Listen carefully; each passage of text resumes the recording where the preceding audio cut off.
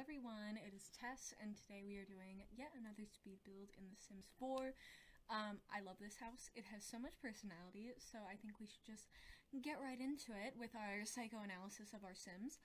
So, this is in my 1950s based world, right, or like, not world, neighborhood in the world of, oh my gosh, the desert one.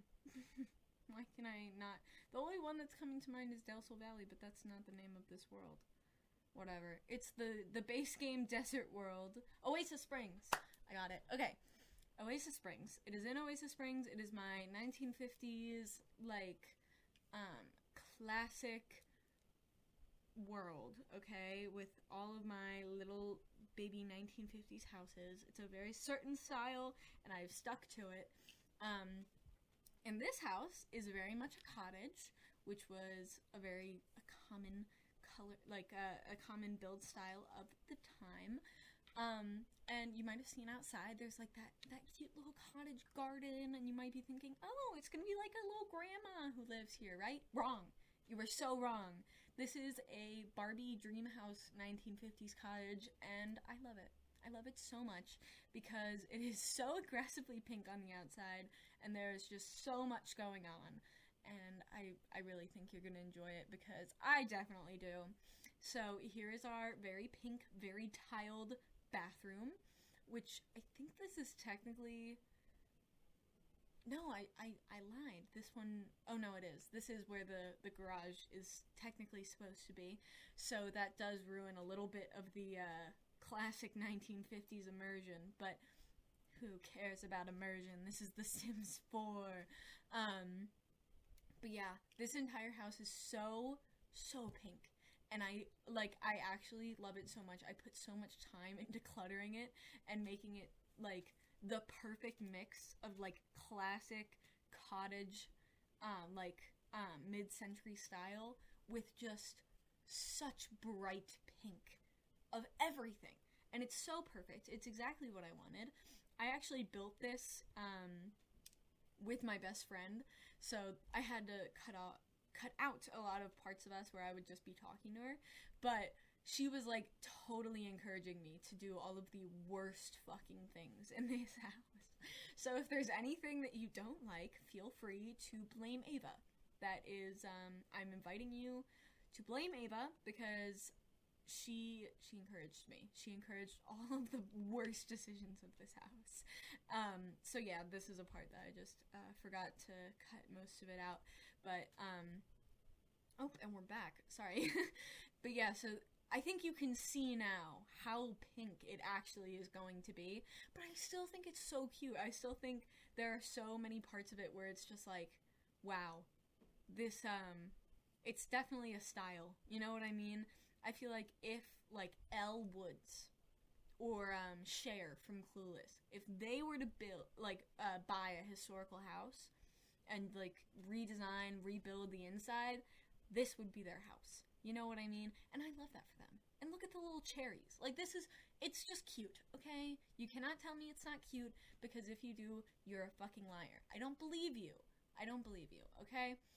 Because the truth of the matter is, this house is adorable, and I'm really happy with it. But anyways, we are just about done with the kitchen. I definitely did a good amount of clutter in there because I mean, look at it. It's so cute. So we are gonna there's this like very tiny little living room area. As you can see, I'm like putting the couch in now. It's like off to the side in a very weird way. I'd imagine that if this was the, like, original house, that this would be, like, it would be much more sectioned off, you know what I mean? It wouldn't be nearly this open concept, so it would, it would look a little bit different when they, when they were building it, but no, this person decided to put plants in their house. I mean, I was just having a great time. Honestly, if I were to be a Sim, and I could just have whatever I wanted in my house, this is what my house would look like. Honestly, this is not far off from the way that I decided to decorate my room. My room is very heavily decorated. If any of you guys follow me on Instagram or, like, see any of my shorts videos, which you should definitely check those out, by the way. They're pretty pretty fun. I like them a lot. There's some more Sims content. There's FNAF content. I don't know, I've made a good amount of things, so you should probably look at my shorts page. Anyways, but you might have seen my room in some of the backgrounds of those videos.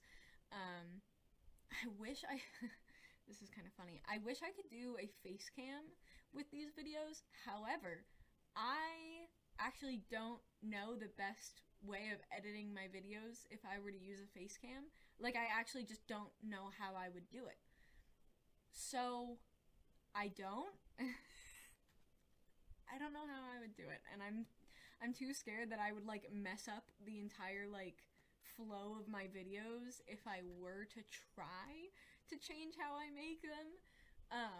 So I'm just gonna wait until, I don't know, I get, like, I have a reason to change, I guess. Like, I would love to have a face cam for you guys to see me while I do my voiceovers, but for one thing, I don't have any good, like, camera, and for another thing, I don't know how I would edit it. But I digress. We are almost at the end of the video.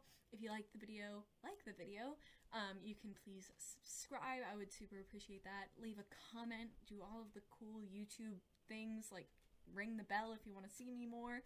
But if you want to see me even more than that, you can check out my other, pages on Instagram, Twitter, Twitch. I'm all over the place at Tess-ish, and I would love to see you there. Goodbye!